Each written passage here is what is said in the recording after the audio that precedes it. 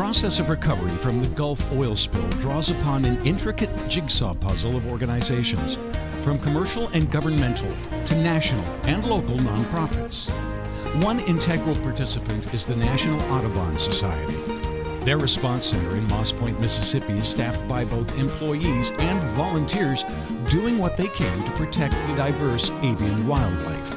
I talked with two of their staff to find out what they're doing to help. Well, in response to the oil spill, Audubon launched a volunteer effort, and over 30,000 people since then have registered to volunteer with Audubon, and that's from around the country. My job is to engage the folks in Mississippi on the ground in meaningful volunteer projects, and right now our focus is the coastal bird survey, getting it up and running and sustainable. And what the Coastal Bird Survey is a citizen science driven volunteer effort where volunteers go out and they monitor a 1 mile segment of beach. They kind of adopt that segment of beach and it's their segment. And they go out usually about every 2 weeks and monitor the beach, record all the birds that they see. If any are oiled, they call in the ones that are heavily oiled and need to be captured, and they have all the resources to do that. But really what we're trying to get is some baseline data so that in the long term we could mitigate these bird populations and really track what this oil spill has done to them and what further actions need to be taken in order to restore their populations to their full glory.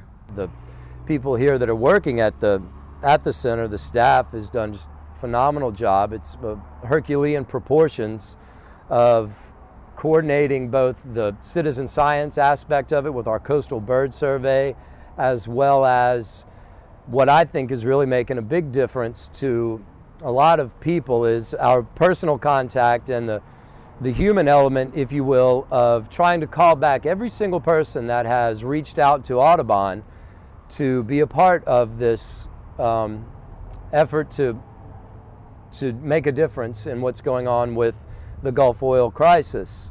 And so I think we're 100 days in right now, and I know that we've been up and running for a large portion of that, the majority of that time. It's the first time that I actually saw oil on the beaches. I was with one of my survey teams in Gulfport, Mississippi, right at the entrance to Gulfport on the Biloxi border at DeBees Road.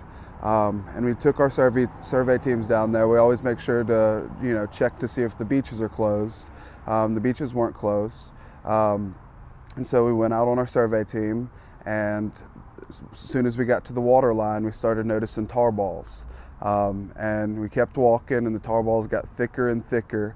And with that, I think for most people that I was with on that survey, it was their first time seeing the oil.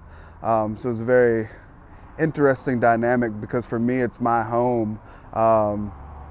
So it's really hard to see that oil and remain focused on the job that we're doing of capturing all of the capturing the data on the birds.